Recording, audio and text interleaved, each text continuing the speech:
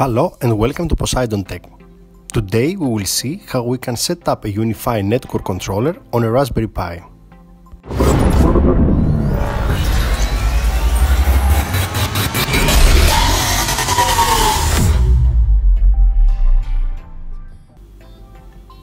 We will use our Raspberry Pi in order to run Unifi Controller instead of a cloud key. In order to do so, we need to install Raspbian on our Raspberry Pi. We can download the latest version from the Raspberry site.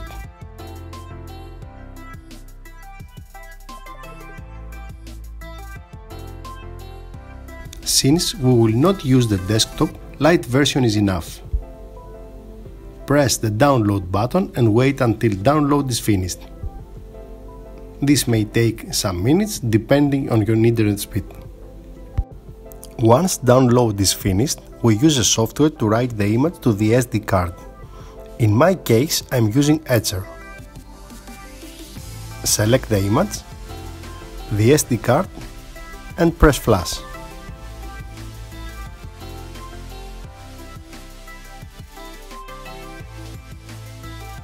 Once finished, reinsert the SD card in order to mount it again.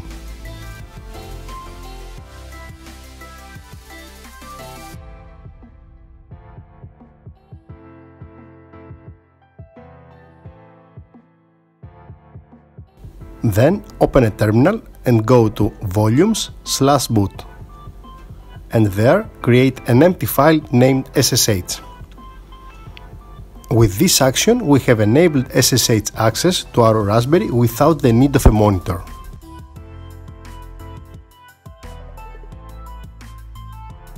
Now we need to insert our SD card to the Raspberry Pi and connect it to the network.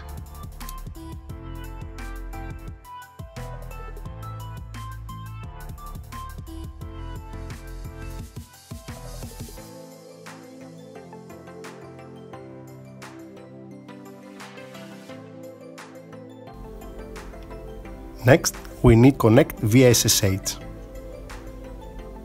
The default password for Pi user is Raspberry.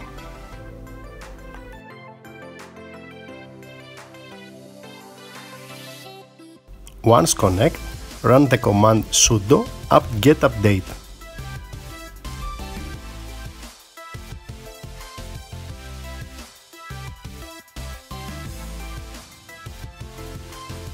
In some case, this command may fail to be completed.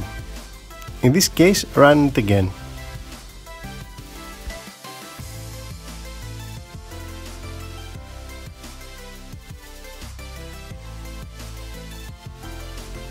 Now we need to copy the URL where we can find the Unifi Controller software package. Search for Unifi Controller and then select the latest version for Linux.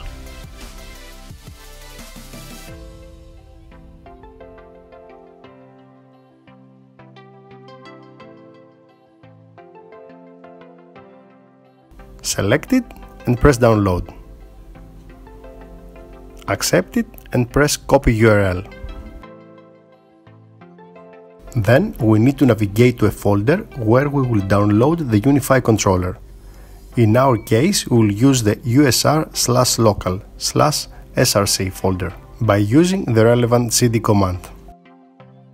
Then use the command sudo wget and the path in order to download Unifi controller.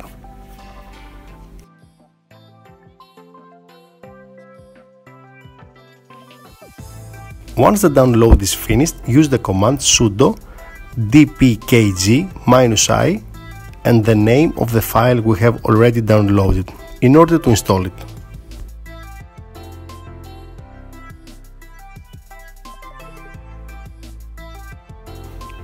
As you can see, the installation failed due to missing dependent software.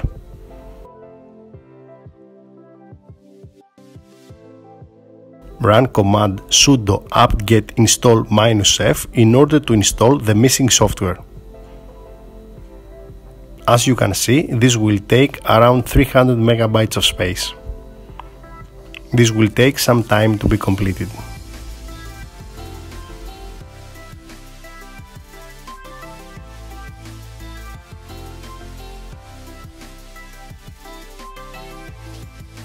When it's finished, we need to run command sudo service Unifi status in order to start Unifi Controller. As you can see, it isn't started due to a problem with Java. There are several ways to solve this problem, but the easiest way is to run the following command: sudo apt-get install openjdk -8 -jdk.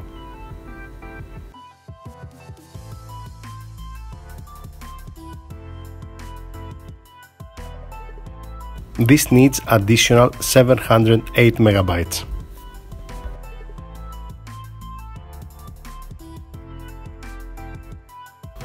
Once this is completed, we need to try again to start Unifi Controller.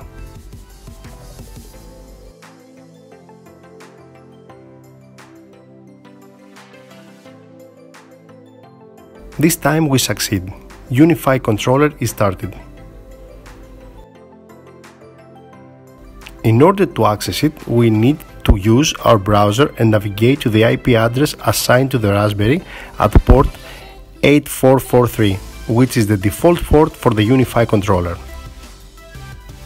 Also, we need to use HTTPS and of course accept the risk.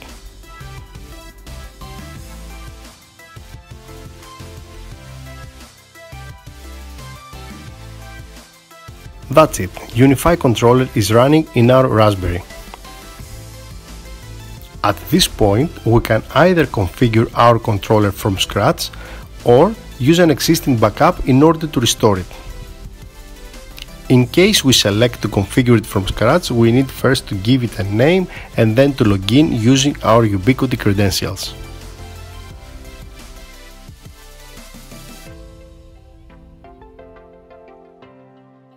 In case we select to restore it from a backup file, we need to select the file and wait until the controller restarts.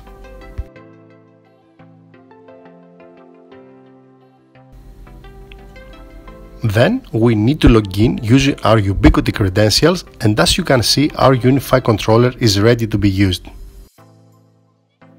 More details for the Unifi Controller and how to use it will come on next video.